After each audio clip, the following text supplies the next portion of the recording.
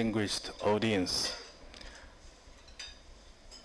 It's really my great pleasure and honor being invited to this forum, giving a short speech about Belt and Road Initiative and Sri Lanka. I feel very sorry that I have to speak a foreign language, which is not the language of Sri Lanka and also not a language of China. We used to speak Asian language when we gathered together. But since we started speaking the European language, the war and fear, suspicion of each other came to our Asian land. 28 years ago, I landed at the port, which is about 10 minutes walk from here. I came here by a boat, and I came here to study the greatest and the first journalist of the world, the great monk Fa Xian, who was also the pioneer of the Maritime Silk Road. Fa Xian was the first student traveling abroad, and his destiny was the no-fear village, Bihara, or the no-fear Bihara temple. And Fa Xian wrote the first journalistic book. It was titled The Record of Buddhist Kingdom, which he wrote great detail about his wonderful experience in Sri Lanka. And he brought back the Buddhist sutra to China and gave the prosperity of Chinese culture. The Chinese culture consists of three parts: Confucianism, Taoism, and Buddhism. And the essential part of Buddhism came to China through the great monk and the great journalist, Fa Xian. And today, since the colonization of our Asian 500 years ago, we now have the border, the artificial barrier between our Asian countries. Yesterday afternoon, I visited the Maritime Museum in Colombo, and I found out that when Asian people travel to each other, we went to each country as a student or as a teacher. Like Fa Xian came here in the beginning of the 5th century AD. He was a student, came here to learn from the Sri Lanka people. And Ibn Battuta came here, also come here to spread Islam or to do some study. But in the museum I saw when the Portuguese came here from Goa, they come here with guns. And again, when the Dutch come here, they came here with gun. And then the British come here, they come here with gun. That makes a big difference. In our language, or the Asian languages that are basically Sanskrit, I know that the Chinese language, very difficult for Sri Lanka people to learn. But we must remember that half of the 60,000 characters come from Sanskrit. That makes Chinese people more peaceful. But the problem and the challenge may be the fear about China and about the China Belt and Road Initiative, because we could not understand each other. We have to understand each other through a European language, which language has a history of war. And this is the biggest challenge to all of us, to Chinese people, to Sri Lanka people. But I was only given 20 minutes. I prepared a 3-hour speech. Then I was told you cannot speak more than 1 hour. I prepared a 1 hour speech. Then I was told you cannot speak more than 40 minutes. Then I prepared a 40 minutes speech.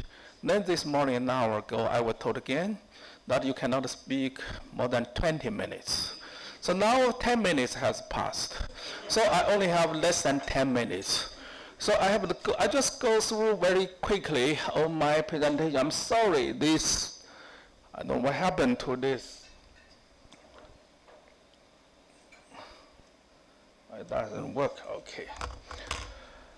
This is what I'm going to get to talk to you. If you are blind here, no problem, I can't talk, you hear my voice. First, I'm going to talk about Sri Lanka and the old Silk Road. And secondly, I'm going to talk about what is the new Silk Road, the Belt and Road Initiative. Then I'm going to talk about the 21st century Maritime Silk Road, which was proposed by Chairman Xi Jinping, and China's port investment. I will just briefly touch it. Then I will talk about the Sri Lanka and the new Silk Roads. Finally, if I have time, but I will not have time, I'll talk about South Asia and the Belt and Road Initiative. This is what I talk about. When Fa Xiang came here, that's his map of his traveling. And when we talk about the Maritime Silk Road, Sri Lanka has always been the most important hub. And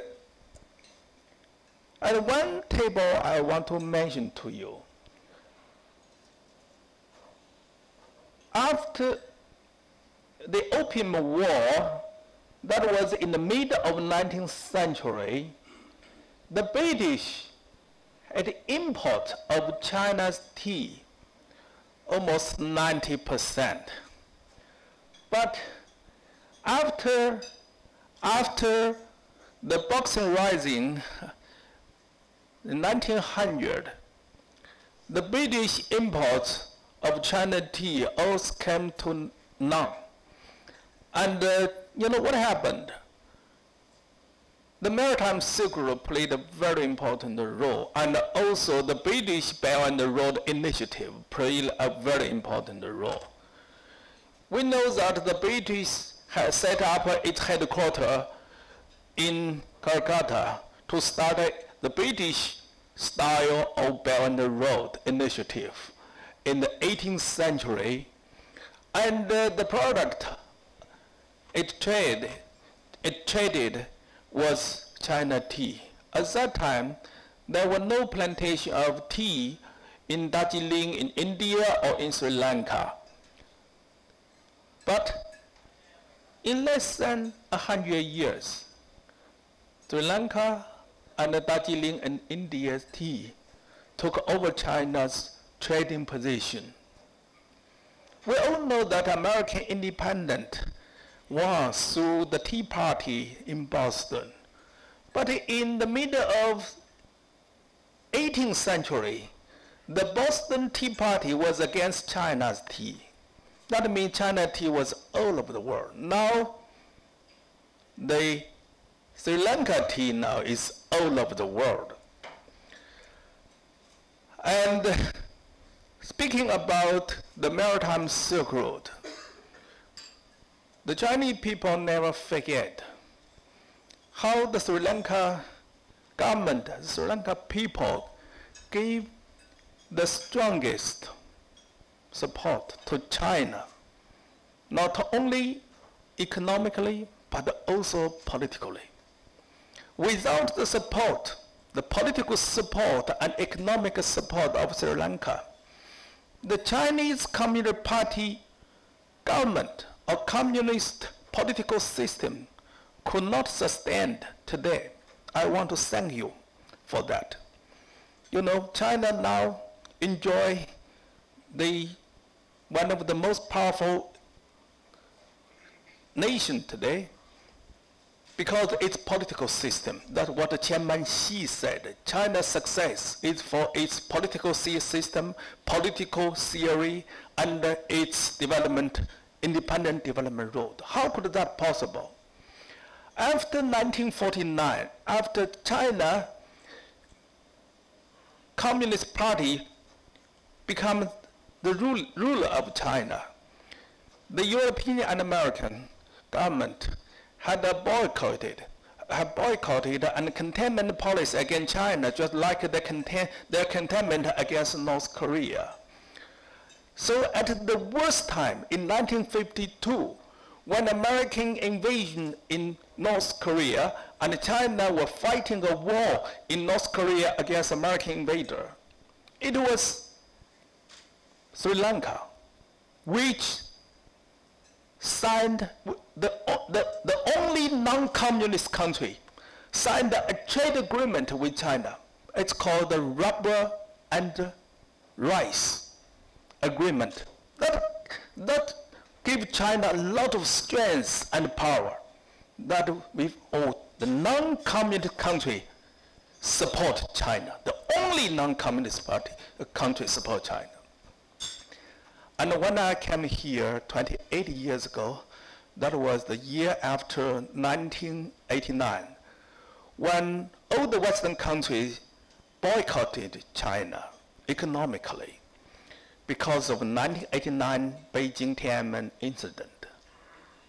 And your government was the first government in the world inviting Chinese government leader to visit, to travel abroad, breaking down the blocking of the Western countries, a new containment against China. And today, when China started this Belt and Road Initiative, for business people, they were short-sighted. They were thinking about, how could I win from here? What a profit can I win from here? But Chairman Xi has a different thinking. He's talking about building a community of common fate for mankind, a common future for mankind. What does that mean? And that comes from our Asian culture. The earlier speaker gave very good elaboration of Confucianism. What is Confucianism? Confucianism is about the relationship between the good, compassionate relationship between man and man, between country and country, between government and government. 仁义, that means a good relationship between man and man. What about Taoism? That means good relationship between man and nature. No conflict. And what is Buddhism? Buddhism is you make peace with yourself, always seeking peace with yourself.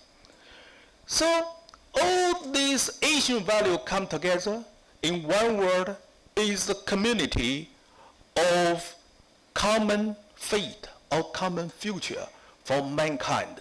No division of a society, no division of countries, and we are one big family, or quoting Confucius' word, it's we are one family under the heaven, under the heaven. We are not divided by democracy and non-democracy. We are not divided by the West and the non-West. And some people and some Western media are dividing our Asian by the democracy, the Asian democracy or Asian non-democracy, or communist or non-communist. That's wrong. We are just one family of human beings. And that 28 years ago, I came here. I took a picture of myself. That makes a big difference today. And this is my travels. At that time, I was a young scholar of UNESCO Silk Road Project. 5 years ago, I took Tsinghua University delegation to visit the No Fear Temple, what you call the Bihara, which Faxian studied. He studied in Sri Lanka for 2 years. And by the way, just now, our host, in his speech, he pronounced my university very difficult. That's a problem, not your problem. That's our problem. My university name is Tsinghua. And I have some international PhD students. Many of them come from South Asia. And we admitted him or her. Then he started booking his or her flight to China to come to my university to study. Then the student asked me, Professor, can you tell me which city I should fly? Which city our university is located? That means what? He is admitted by a university. He did not know which city our university is located. What's wrong with it? What's wrong? So my university is called Tsinghua University. It's ranked as number 9th globally. Official ranking, many ranking. And it's the best and the number 1 university in Asia. And better than most distinguished American university or distinguished British university. So we have very good program for South Asian students. But I saw very few students coming from Sri Lanka, maybe because of the pronunciation and you don't know about the university, so you never send your kids or yourself apply for our university. Now a little bit advertisement. I encourage you, Sri Lanka students coming to Tsinghua University to study the best university in Asia and the best university in the world. And what is the new Silk Road? The Belt and the Road Silk Road. The map is very unclear. The belt means the land route, and the road means the maritime route. And Chairman Xi selected 2 very interesting places to make his announcement of Belt and Road Initiative. He announced his initiative of the economic belt of the Silk Road in a university in Kazakhstan in 2013. Then a few months later, he went to Indonesia and to announce his initiative of the 21st century maritime Silk Road. And the 2 countries are Muslim countries. That means he wants to see peace, harmony between the Muslim country and the non-Muslim country in Asia. I'm writing a book. It's titled The Great Unity of Asian Civilization. And we know that many years ago, a Western scholar wrote a book, The Clash of Civilization. I just finished the book, The Unity of Civilization. I'm talking about how the Buddhism, the Confucianism, and the Islam get united through Belt and Road Initiative. That is why Chairman Xi selected 2 Muslim Islamic countries to make his announcement of Belt and Road Initiative. And the Chairman Xi also made a grand plan, not only about Belt and Road Initiative. He wants to see a connectivity globally. And for the past year, he made great effort announcing a new initiative for this Belt and Road. That is called ICE. ICE, very cold, extremely cold Silk Road. It's going to the north through the northern pole or Arctic region. In this way, not only our Asian countries are united, culturally, politically, economically by the Belt and the Road, but also we will be connected through this Bering Strait, through this Arctic region route, where we will be connected to Russia closely, to Canada, to Northern Europe, and to America, and to Southern America. Actually, China is building a railway and a highway linking Northern America and Southern America in Caribbean area, in Caribbean and in Peru. And okay, I skip this, but just mention briefly. So what will be the Maritime Silk Road? We read a lot about the noise coming from the media, raising a lot of fear about China's initiative of the 21st century Maritime Silk Road. Some media said, oh, it's a pro, linking, making China a military presence in Indian Ocean. And some people emphasize, just like the English language or the English civilization, they like war. They come here with their military. They regarding the Buddhist country like, or the Confucius like China, they would also come here with guns, like the Dutch, like the Portuguese, like the British. So this colonial thinking, it's not only Cold War thinking, this is the colonial thinking, still prevail here. But it also comes from the bad journalism. What is the bad journalism? The good journalism is represented by the Buddhist journalism. What is Buddhist journalism? Buddhism, in short, briefly, just 3 words. What are the 3 words which can define Buddhism? Speak good words, or talk nice word, or write good word. So you never write any negative thing or talk badly about any person, any kingdom, or any king. Always. In the book written by Fa Xian, after his visit to Sri Lanka, he wrote the greatest journalistic book, The Travels, the Record of the Buddhist Kingdom. Never there was one bad single word in his book.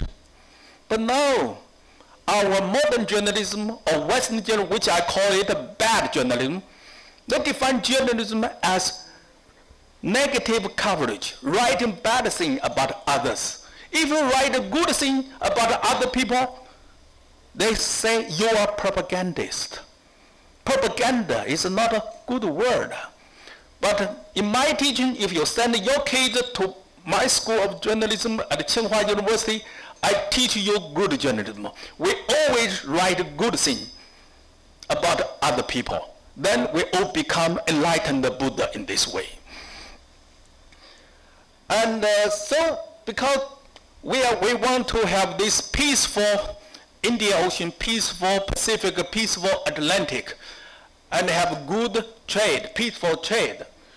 So China, according to the Chinese government initiative, China building several ports, plan to build from east to the west along the Indian Ocean. First, we have Gyopyo Port, Myanmar. And this Gyopyo Port in Myanmar, it will, for the first time, make China's western inland province like Yunnan, Sichuan, Chongqing, Hubei, Gansu, and all these provinces have a shortcut to the sea, to the port. But in the past, they have to travel thousands of miles to Shanghai, to Hong Kong, to Guangzhou, to Tianjin to make trade. From East China Sea to South China Sea to Malacca Strait, then going to Africa, going to Mediterranean. But now just immediately going to Indian Ocean through Gyeongsang. And China planned another port in Chittagong, in the Bay of the Bengal Bay in Bangladesh. If India agree for this China, India, Bangladesh, and the Myanmar corridor, then China, Yunnan, Tibet, Western Sichuan province, and the Qinghai province will all have shortcut to the Indian Ocean and a shortcut to the European country, to Africa. Would be very good. China's backward provinces will benefit. But now we have a big problem. India is very outspoken against Belt and Road Initiative. And then China had this Hambantota port in Sri Lanka. And then China already finished the port. It's called Gawada in Pakistan, and already opened to maritime and transportation and land transportation.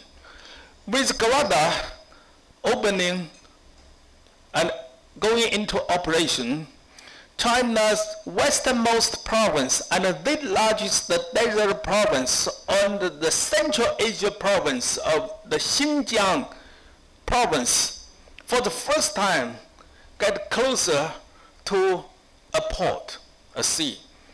And in the past, Xinjiang has to travel 2 weeks to Shanghai. Xinjiang's goods had to travel 2 weeks to Shanghai to get on board a ship.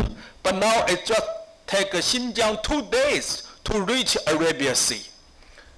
So you see, in the mind of the Chinese government, if you think about the Chinese government are selfish, they're considering the people's welfare and their backward province. They want to make the progress and prosperity of their backward province in the West. But I agree with this selfishness, because they will make the poor people in western part of China get rich through a shortcut to the port. But unfortunately, some people have turned a blind eye to how these ports being beneficial to improve the life of the Chinese people in the western and inland provinces. They militarize, the media militarize this peaceful 21st century maritime Silk Road. And so all this connectivity, and what role and function Colombo Port or Hambantota Port played in the future? If we look at Gawada, if we look at Djibouti, and China built a railway between Djibouti and Addis Ababa, between Djibouti and Ethiopia. It's already going into operation. China also finished a network of Eastern African Railway, which is about 5,000 kilometers. And China really wants to make a global connectivity. And it's really a great risk for China's investor. Hundreds of billions of US dollars going to this construction of infrastructure. That means what? That means China needs peace. Without a peace in the world, all China's investment will be gone, will never come back. So because of the Belt and Road Initiative, because China's biggest investment in the world for the first time in the history of mankind, China is the only single country in the world wants peace than any country else. Thank you for your attention.